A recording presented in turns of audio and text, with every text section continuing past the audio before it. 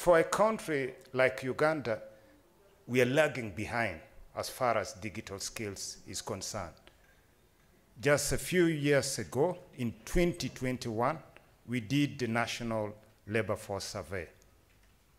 And one of the findings of that survey was very disturbing for me. 87.9% of our population who are aged 10 years and above have never accessed the internet. But we are speaking about the digital age. But the very basic one, which is access, is not possible for quite a number of us. The challenge of youth employment is a significant challenge in many African countries, including in Uganda.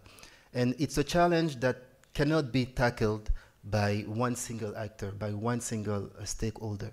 So there is a need for a collaborative approach from all the segments of our societies: the private sector, the civil society, the government, and the international organization. We've done a lot of thinking, and we have studied the roadblocks of entrepreneurs. Despite the abundance of support, and government may not be providing, but all these friends of ours are providing a lot of these opportunities. We are seeing very few sustainable businesses coming out of our innovations.